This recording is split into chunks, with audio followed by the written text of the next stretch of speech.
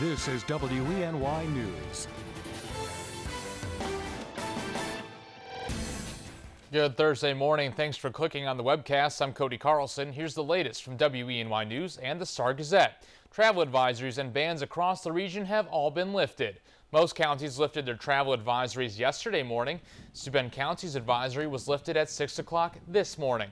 Also, Governor Cuomo has lifted all travel and tractor-trailer restrictions across New York State. For the past 2 days, tractor-trailers were banned from interstates, including I-86 and Route 17. The travel ban has also been lifted for Broome County, and even though advisories and bans have been lifted, please still take it slow out there. Well, the IRS isn't letting this snowstorm get in the way of some people filing their taxes. They have extended the deadline to file business income tax returns. This applies to any small business affected by the wind or snowstorms in New York. Senator Schumer asked the agency to extend the March 15th deadline, and small businesses now have until March 20th to file for a 6-month extension without penalty. And New York Senate and Assembly have each released their budget proposals. The budgets compete over increasing tuition assistance for college students. Although both chambers agree on increasing investments in public schools, they also both want to increase investments in the state's aging water infrastructure. Top lawmakers and the governor will now meet to negotiate and work out the proposal details. A final budget vote is expected by April 1st. And State Senator Tom O'Mara is speaking out and endorsing the Senate's one-house budget. He says it calls for a strong commitment by the state for local water quality and infrastructure funding, and it rejects hundreds of millions of dollars in new taxes and fees proposed by Governor Cuomo. The Senate budget also includes $500 million for opioid addiction prevention and recovery. Well, Tompkins County wants your input on the growing renewable energy movement. The county planned a meeting for tonight. You can share your concerns about solar and wind energy systems and local regulation of those developments.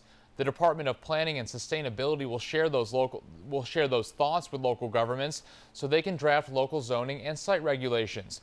The meeting is tonight from 6 to 7:30 at the Tompkins County Public Library. And now here's Craig Flint with a look at your forecast. Hey Craig, what's going on? Alrighty, Cody, here's your forecast today. And we still will feel the effects of that nor'easter, which was one for the record books. I have some pretty interesting stats to share with you coming up. But once you get past like the morning, flurries and snow showers should quit, and then we'll have intervals of sunshine.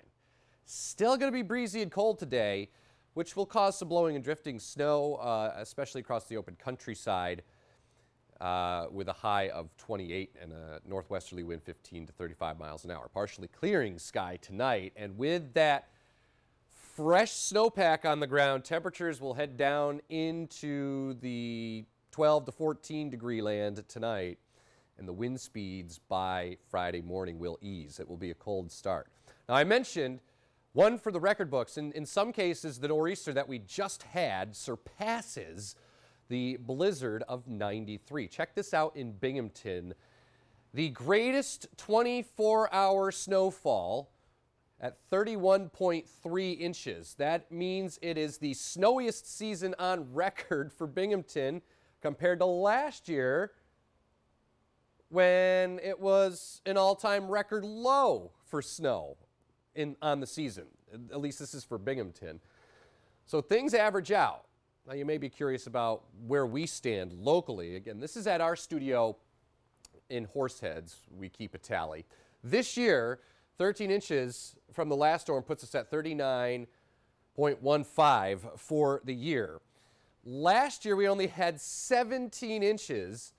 That number is 200% of what we had last year from one storm. So that's pretty noteworthy, I think. So flurries, snow showers over the northern tier through the morning, taper, some intervals of sunshine. I think highs today will make it into the upper 20s and low 30s. A couple of flurries and snow showers over the Finger Lakes, tapering, some intervals of sun, highs 25 to 30. Watch for some blowing and drifting snow. There it is, right there. That's the nor'easter. You can still see that kind of broad circulation there in the atmosphere. Moving away. Give it the old heave-ho. Get out of here. Now, we still have that cyclonic curvature, that flow of colder air coming in, so there are still some flurries and snow showers early, but those will begin to taper because high pressure there will arrive as we head into late today and into Friday. Friday's going to be a pretty nice day. Clouds build in late in the day, but a high of 37, and then another system with some wet snow around on Saturday. Probably good enough for a coating to 2 or 3 on Saturday, 38. Scattered snow showers, flurries, and intervals of sun on Sunday, 35, and spring officially arrives Monday at 6:29 in the a.m. Clouds build, a high near 40.